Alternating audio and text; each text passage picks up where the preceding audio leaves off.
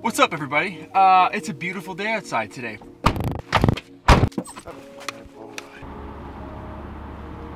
Okay, the dogs are dropped off, just left them inside to get their haircuts and play for the entire day. I didn't bring my camera in because sometimes it gets a little hectic with all the dogs barking and jumping and running around. So now we're gonna head down to the city and we're gonna find some coffee.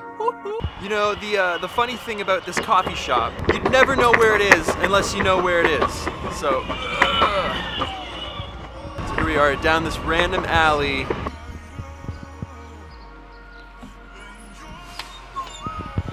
This guy's making my coffee today. He's the best. Awesome. Boom. So that's the Anthem espresso, and right now it's a blend of 2 different Costa Rican coffees. Sweet. This is my favorite coffee shop to come to. It's in the city. Like I said, you don't really ever know it's here unless you know it's here. And they do these things called coffee flights. So you test out the coffee in an espresso or in a pour over or whatever. But I've never been able to finish it because it's just so much coffee. By the time I leave, I'm all jittery and shaking. So today's the day. I'm finishing the coffee flight. We're doing it together.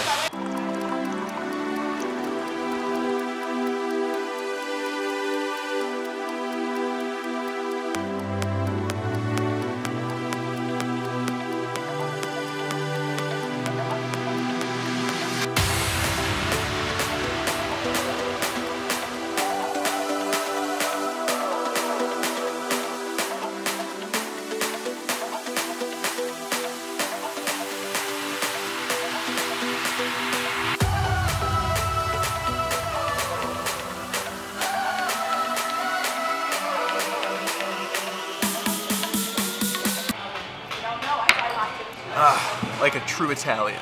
Phase 1 complete. Okay, I'm moving on to course number 3. I'm struggling, I feel the jitters. I feel like I can actually feel the blood moving through my veins, so wish me luck. Got coffee sweats. I need to take this sweater off.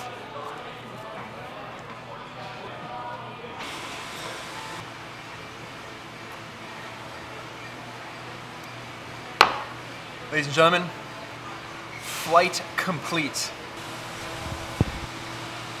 Yes, finally did it. I finally did it. Congrats. How many times have I been here and not been able to finish it? More than a few. Yep. More than a few, yeah. Not today. Nope. Oh, you're the best. Man. Yeah, see you next time. Coming in, for sure. Appreciate it. Okay, I'll see you later. Oh. So wired from that. You ever tried one of these? Never. You want to try one? Yeah. It's Kevin's first time on a boosted. It's got a kick, eh? I'm not responsible if you break anything. Work at the brewery, that's yeah, cool. Right on.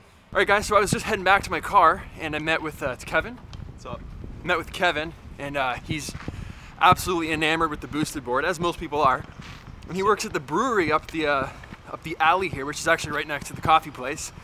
Invited me in for a beer, so I said, hell yes. We'll see what happens to my nervous system.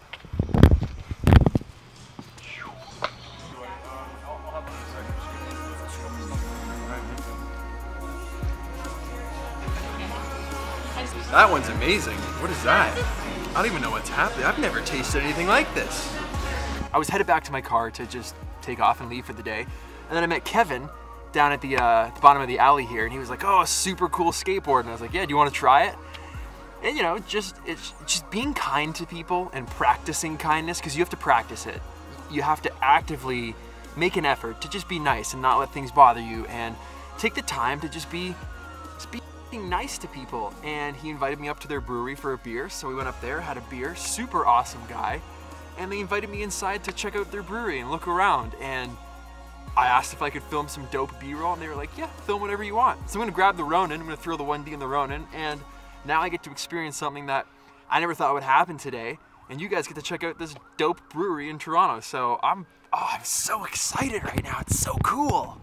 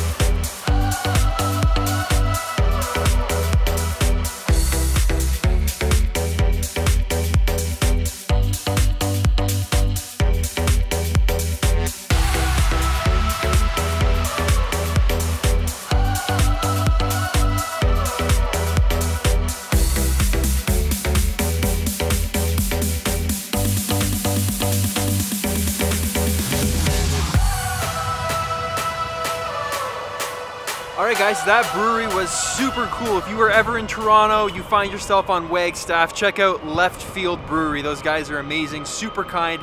Thank you for having me. Hope you guys enjoyed the B-roll. Really, really cool place. That sour orange beer was so good. Ugh. Now, you guys always want to know about my tattoos. It's one of the things you guys ask me about all the time. So I want to take a minute, a little story time if you will, and talk about my tattoos, where I got them. There's some cool history behind it. One of the coolest guys in the whole world does them all, so let's find a place to do that.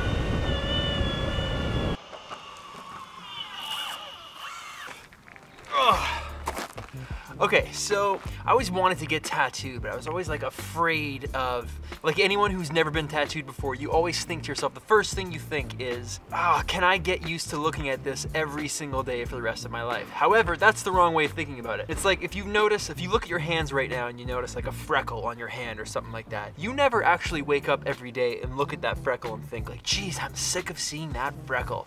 And it's the same with tattoos. Once you start getting tattooed, and you get tattooed, you know, it's just another part of your arm. It's not like an extension, like something that's been added. It just feels like it's always been there. It's a part of you. Just like a freckle on your hand. Your tattoos are the same way. You never look at them and think like, I'm sick of seeing this parrot on my arm. It kind of doesn't work like that. So once I figured that out and I started getting more tattoos, I walked into this tattoo shop in Las Vegas, Hart and Huntington at the Hard Rock Hotel. I got there super early, and the first guy there was a tattoo artist by the name of Jimmy Litwak. Now, if you guys watch Spike TV and have ever seen the episode, if you've ever seen the show Ink Master, you'll know Jimmy came second place, and he's been back on Ink Redemption and multiple seasons of Ink Master. The guy's a beast, one of the best tattoo artists in the world, hands down, and an even better friend. The guy's hilarious.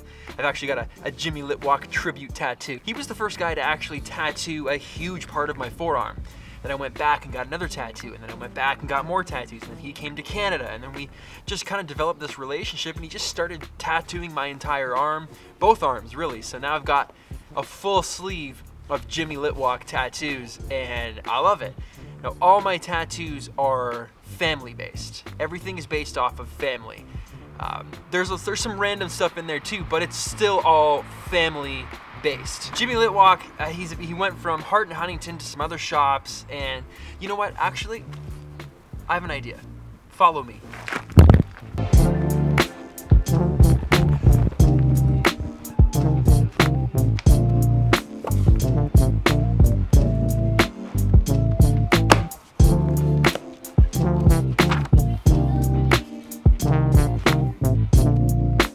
So I met Jimmy, and he's tattooed me dozens of time. As you can see, I got hit up by a publishing company at one point. He wanted to put a bunch of my photos of Jimmy in that book, which you can see here. You can still find it in bookstores, which is pretty cool. And some of my favorite pieces, being that I told you they're all family-based, my favorite one is probably the parrot riding a motorcycle. A funny story is, I just flew to Vegas and got it done. When I actually went to Vegas, I just quit a job interning at a really promising cinematography kind of firm. These guys specialize in weddings and doing work for the NFL. And I quit there to just go freelance on my own. I got a job with this company shooting a project.